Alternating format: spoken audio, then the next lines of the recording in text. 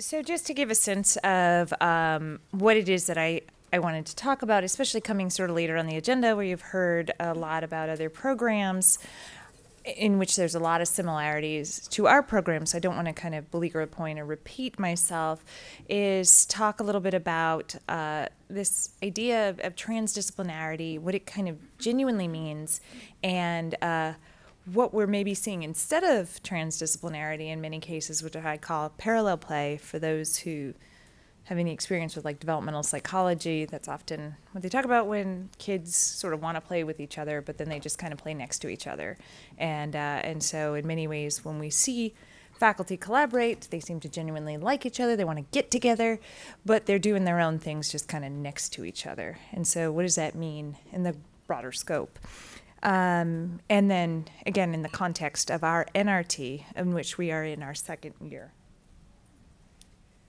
So we call our program C2R2. People have made a lot of jokes about R2D2 and all of that. It was tough to name. It wasn't exactly my forte in naming, so I let other people do it, and this is what happens. But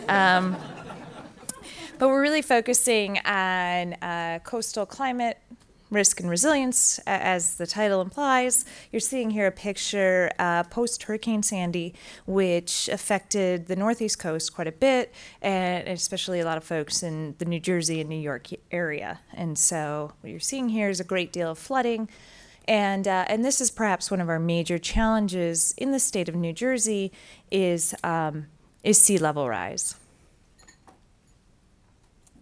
So we've heard quite a bit about these kind of grand challenges or big problems, wicked problems, however you want to frame them, and ours being that of how do we prepare for the changing climate, especially with respect to sea level rise, amongst other things, and how do we help coastal communities become resilient to the increasing forecast of natural disaster. And so with this comes issues dealing with, we've got physics, we've got chemistry, we've got biology at a very earth science at a very basic level, we've got the social sciences, we got policy, and then we've got all the kinds of questions within those disciplines, such as atmospheric sciences. We have issues with, even paleosciences. I mean, you just kind of go across the board. So you can imagine that we're bringing together what I call everything. Because literally, to deal with these kinds of big challenges, you really need to bring everything to the table. There's nothing that can't be categorized in one way or another. And so we established a trainee program, certificate program, structured similarly to the other programs. And a lot of this has to do with how the call for proposals is set up, the kinds of requirements for the program. But what we wanted to do is deal with the students early on versus later on and set them up for having ideas to help them establish their research questions, right? So they're not kind of doing their own dissertation research and coming to this project and adding things in. They're sort of being informed, trained within this model from the get-go and integrating it throughout their dissertation research. And so they come in their first year as master's or PhD students and take a series of 4 courses, which I have listed here. And then they pick electives, and their electives have to be some in the natural sciences, some in socioeconomic systems, some in engineered systems. And we've worked very closely with the multiple graduate programs to find out which of their courses might overlap so that we can come up with suggestions as to what to do when you have programs that are already sort of are asking their students to take a lot of courses, and we're throwing on a bunch more. So we've found ways to help curtail some of that problem. In our project, we are testing ideas and questions with respect to kind of data and data reasoning around model of system-based modeling. And so the tool that we are using happens to be Mental Modeler, which is something that was created by a former graduate student and myself to help take multiple pieces of systems knowledge from multiple levels at multiple scales and try to put it together on a single page. The idea is to kind of lessen that cognitive load that we all experience when we're trying to think about multiple moving parts at once. This helps, I argue, students to reason, to think about these complex systems, but on the flip side, it also helps us to assess their reasoning, right? Because it's making some of their thinking visible. And so that's been sort of the strategy we've used. And for those of you who are familiar with graduate education or undergraduate education, or maybe some of what Laura was talking about this morning, we see within undergraduate models quite a bit of sort of pedagogical research or certain, I don't know what it is, maybe a community of practice around pedagogical research at the undergraduate level that is not as obvious at the graduate level. So having me come in and say to my colleagues, you know, how are we going to frame your course? What kinds of pedagogical approaches are you going to use when they're saying, well, these are graduate students, I usually just talk to them and they're going to write it all down and learn stuff and come back and give it to us later, something like that, to kind of go into there and say, no, we're going to look at how students are thinking about these things sort of differently and structure and frame our courses around a pedagogical model. And so that was something that kind of went over like a lead balloon, to be honest. And but we're working on it and we're getting there. The other thing that's kind of gone over like a lead balloon, believe it or not, is this notion of transdisciplinarity. And so you see the multiple programs that are engaged in our C2R2 program, right? And so we've discussed with people when we were writing the grant and talking to colleagues and talking to faculty members, you know, this is what we're thinking about. This is how we view, you know, disciplinarity versus this kind of multidiscipline, interdiscipline, and really transdiscipline, right? We're really creating a new thing. And people, oh yes, very, very, very excited for that model. But getting there turns out to be a lot harder for people who are more accustomed to thinking in the language of their own discipline. And the thing about transdisciplinarity as well is, by definition, right, it's stakeholder involved. By definition, we do bring in participation from outside of this sort of, I don't know, codified expertise or however we want to refer to that. And so not only do we have to kind of get our act together, but we've got to get it together in such a way that it's inviting to those who are affected by the work that we're doing. And so we've had some success in doing that. We've had our fieldwork, our internships, they're going really well. And so we are bringing people, instead of maybe traveling to Mexico or California or some of these exciting places, they're traveling, you know, 4 towns over. But we're having them, you know, stay overnight in certain places, really sort of embedding themselves in the community. And the community is embracing that at a certain level, much more so than maybe some of our service learning kinds of programs that existed before. And I think it is because there is a more genuine interest in collaboration and getting to know the system. And the students, you know, they know what they're getting into. This is a course, you're going to be here sort of locked away, sequestered at this period of time, this kind of thing you're going to be doing. And so that's been really great. I've been really pleased with how, again, the towns have taken it in. You're seeing some students in one image sort of drawing out ideas, thinking about some of these problems. And the bottom, that was something that was put on the municipal webpage, right? Oh, we had these graduate students come in, this crew of people all came for a meeting, and so it's right there on their sort of front page of their webpage. So it's that kind of embracing at this very small scale where we know a lot of decisions are being made when it comes to planning for sea level rise, climate change, things like that. And that's very exciting at one level.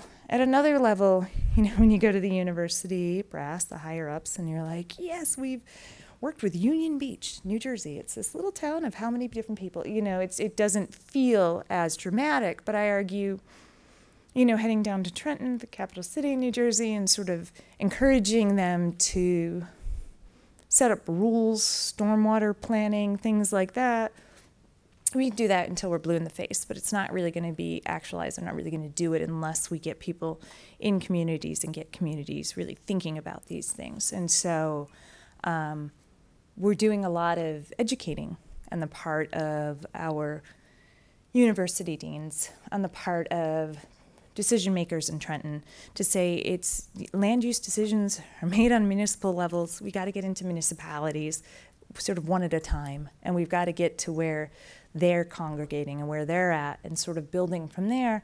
And that's where we know a lot of our scientists have the least amount of experience, right? There's a lot of training available to how do you talk to a lawmaker? How do you talk to, go down, New Jersey's not far from DC. How do you get down there and talk to Congress and put things in a message bite? But that's not the same as talking to somebody who's responsible for making a decision within a municipality that has no expertise to be making that decision.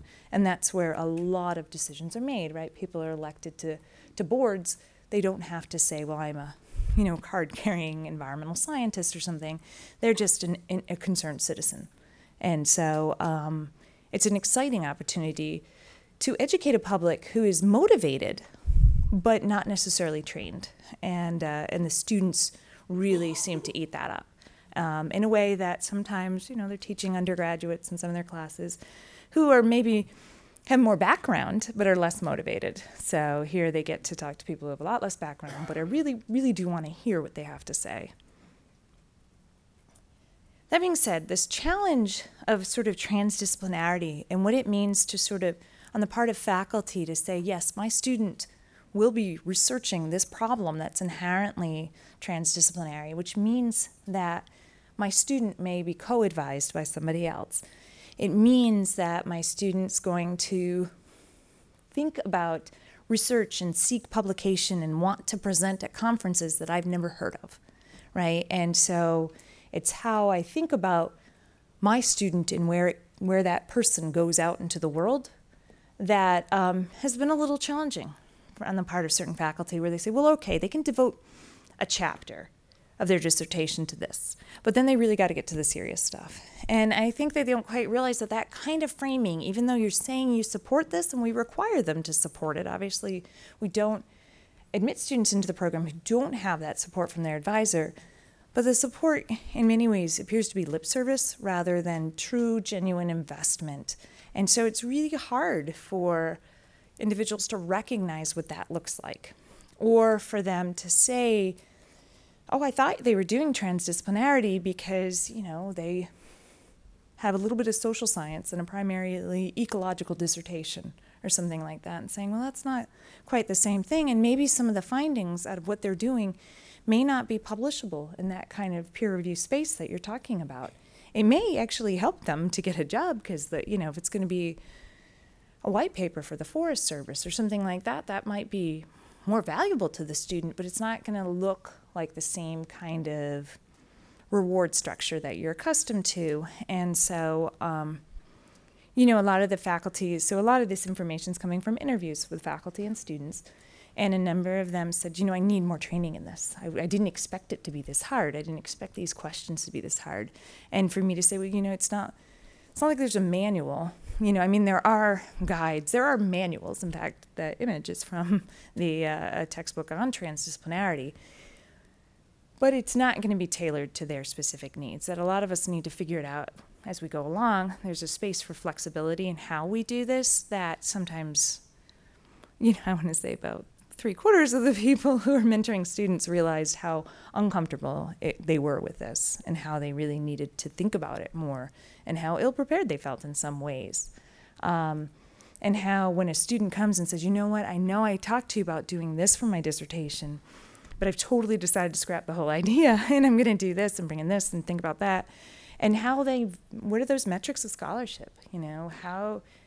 If you're going to really try to merge multiple disciplines, you need a journal that might accept that paper. And I've certainly, as a transdisciplinary scholar, have had some issues where I'm like, no, I want actually the community members to be the lead authors, and so what does that look like? And how do you, even to the point of How do you write up their bio? What university are they from? Which email should they use? Well, they don't actually use an email, but they are the ones that really led this process, or things like that. So there is a lot of this kind of thinking that people, I think, were not quite ready for yet in their enthusiasm over the program.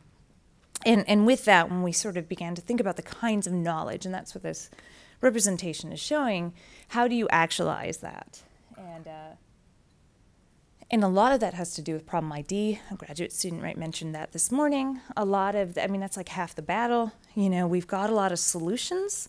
We just don't know how to apply them. And that's where we're bringing in the public to help us use this information. But again, what does it mean to be sort of a scientist now is a challenge that our students are really thinking about. And what does it mean to see results all the way through? And what does it mean to have sort of a vested interest in something versus not? And so a lot of those ideas about objectivity and what that kind of means as a scientist, when in some ways they're feeling a little bit like an advocate, gets hard and it gets messy. And I'm not saying we've discovered in our second year clear-cut answers to that, but what we've discovered is that, again, while things are harder than we thought it would be in some level, the challenges are really very interesting. It's not, I feared certain challenges like a complete disinterest on the part of faculty, or I feared issues like, all right, we go to the administration and say, we're going to need a little more space, or we're going to need a little more this. And they're still interested, they're still game to work with us. And so that's a good thing. Those are challenges I feared we have and we don't. But the challenges are more nuanced than that. And it's really caused me to look inward as well, in terms of what is my goal with all this? What are we trying to figure out?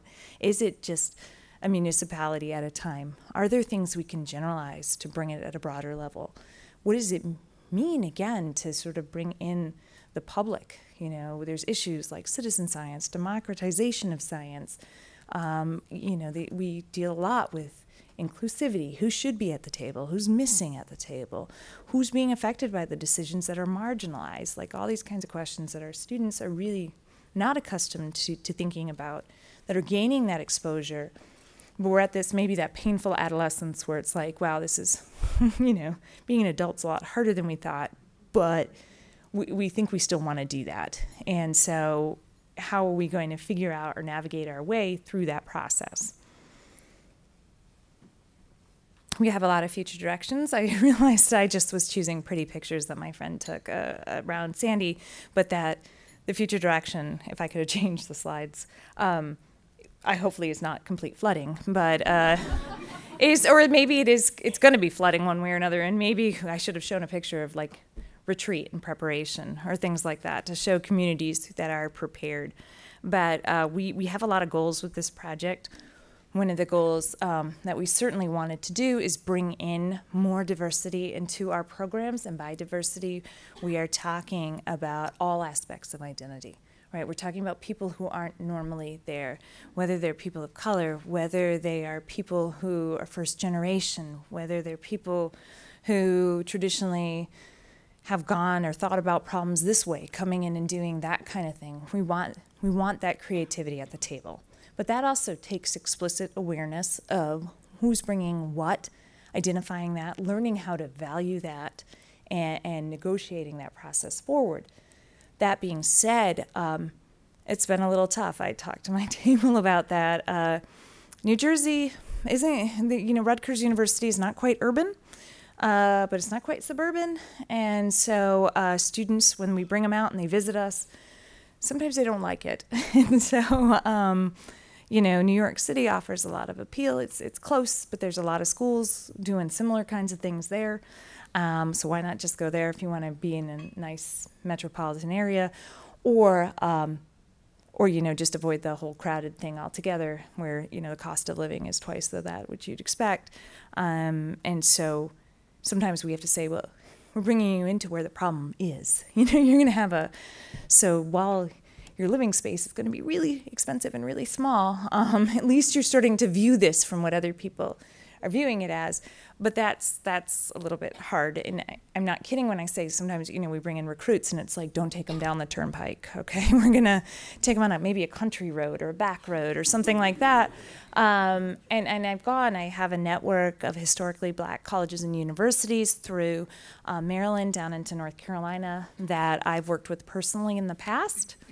And so I've gone there and like, we're going to pick up this student. You just got to come see it, come realize, and it's a challenge for students, first generation students, to go so far from home, right? I mean, it's a crazy thing. And so to try to get them to decide they want to come to Rutgers, which doesn't necessarily look welcoming.